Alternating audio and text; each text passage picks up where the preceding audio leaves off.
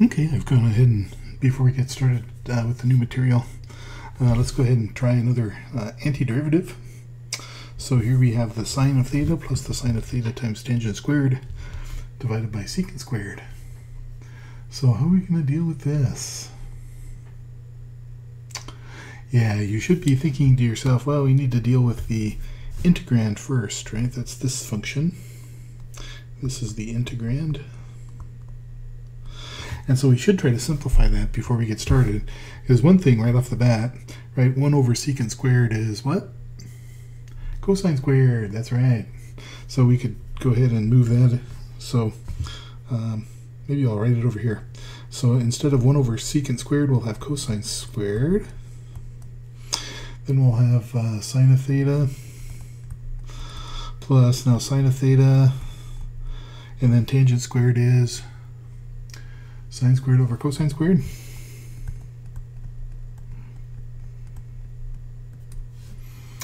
Okay, and now let's see, what can we do? Well, we can multiply this through, right? That'd be sine cubed, so then we'd end up with sine theta cosine squared theta plus sine cubed theta. Good.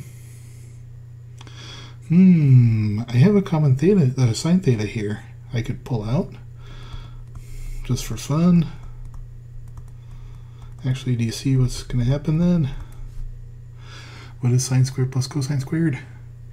That's equal to 1. That's right. And so this whole thing just collapsed to just the sine of theta. Good. And so that's going to be minus cosine theta plus c. Good. All right. So there's some applications that we should talk about. And this is really just something called the net rate of change theorem, or the net change theorem. And the idea here is that if f, well, just given a function f of x, given f of x, f prime of x represents what? The rate of change of f, right? So for example, if f of x was volume, then f prime of x would be like the change in the volume. If f of x was population, f prime of x represents how the population is evolving in time or changing in time, right? And so f prime of x is the rate of change. Good. Then by the FTC, the fundamental theorem of calculus, if you integrate from a to b f prime of x dx, what do you get? We get the antiderivative, which is f evaluated at b, minus the antiderivative at a. And this is the net change of f from a to b. Right? So for example, if f of x is the population at time x, then f prime is the rate of change of that. And so if you integrate from a to b, this is the population at time b minus the population at time a. So that's the net change in the population from time a to time b. Good. Let's try some more.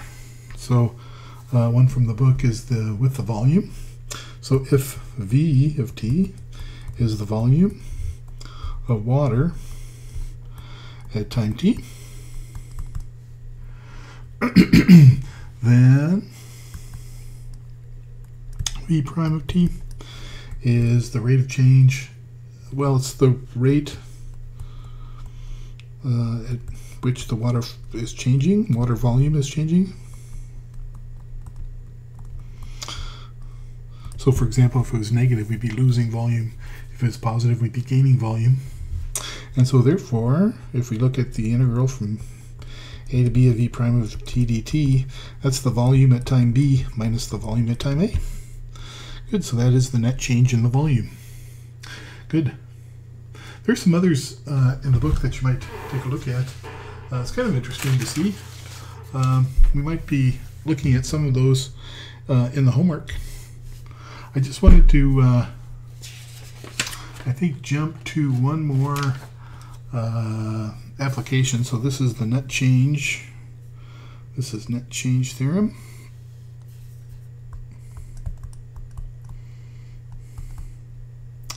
And the next one is really just kind of an observation that we made before, but I wanted to really kind of emphasize that. And that is the difference in physics between distance and displacement.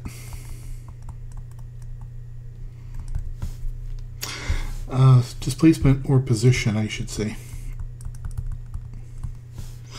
Okay, so for example, we were talking about the mouse on a little wire, or I guess it was a bug on a wire. And we had some velocity curve, right? And so suppose that our velocity curve looks like this, right? And so remember that, like, velocity up means going to the right, velocity down means going to the left. And so this signed area has meaning, right? So for example, this area right here, this A1, would mean that would mean distance to the right. And then down here we'd have some area that would be A sub 2. But this would be represented by negative. If we made that positive, right, that would be like net area to the left that we traveled. And then we had area 3 here. That would be positive. And so if this is our velocity function here, then the integral from A to B, let's go from 0 to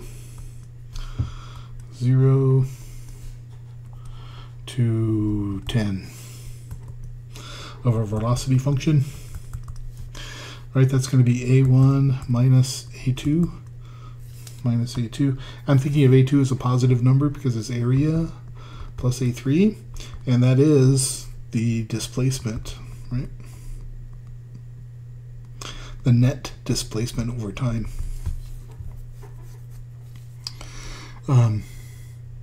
Net displacement meaning, right is positive and left is negative. Good. And then if I wanted to find the distance, that would be the absolute value of the velocity. And so that would be A1 plus A2 plus A3. And so this would be distance traveled. And so you'll notice that this is speed, right? Speed is the absolute value of velocity. Good. So let's maybe continue with this and suppose that my velocity is t squared plus 3t minus 4. Okay. And our t is running from 0 to 3. Find the displacement, the net displacement up to time 3 and the distance traveled.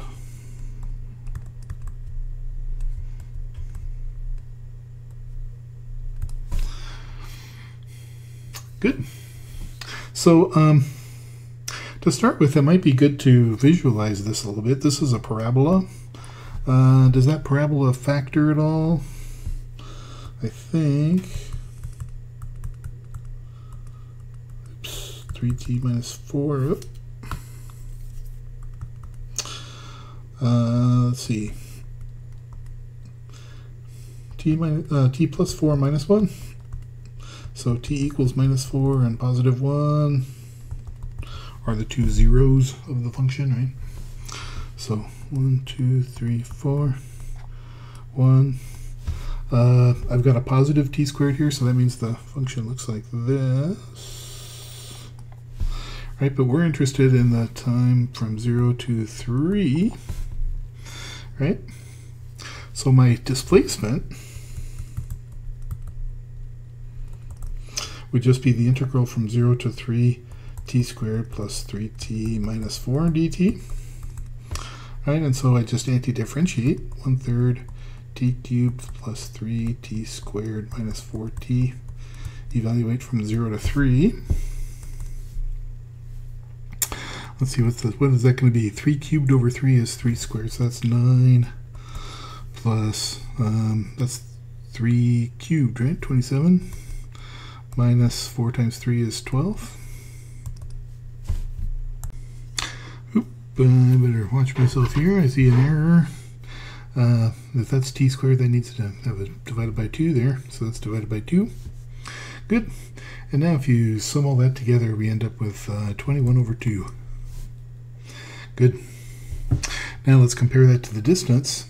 So notice that I can take the distance to be the integral from 0 to 1 of minus the velocity, right? Because this curve is now minus, so I need to flip that up.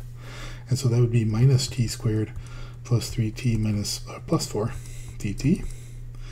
And then we would have plus the integral from 1 to 3 of the positive velocity. Oops, minus 4. Good. And so then we have minus 1/3. Well, we already have our antiderivatives, right? So it's just a matter of plugging everything in. Minus 4t plus 4t. And then that goes from 0 to 1 plus 1/3 t cubed plus 3/2 t squared minus 4t from 1 to 3. And so if you do plug all that in, since we're running a little short of time, I think we end up with 89 over 6 on your calculator. Good. All right, so that is the difference between, so what does this mean, just before we go? That is the area between here and here.